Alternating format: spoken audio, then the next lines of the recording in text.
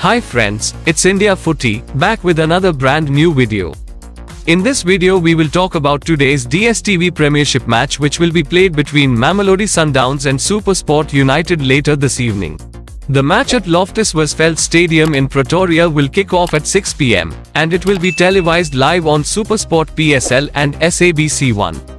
Sundowns are currently occupying the top spot in DStv Premiership standings with 40 points from 16 matches, and they will enter the match on the back of a 2-1 win over Chippa United. Meanwhile, Supersport are placed on third position with 27 points from 15 matches, and they suffered a 2-1 defeat at the hands of Golden Arrows in their most recent DStv Premiership fixture.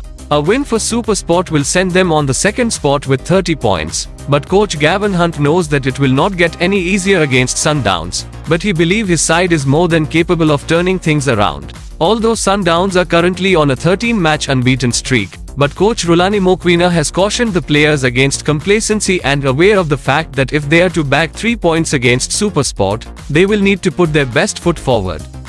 Sundowns lost their last DStv Premiership match against Supersport in September, and they will be eager to settle the score this time around.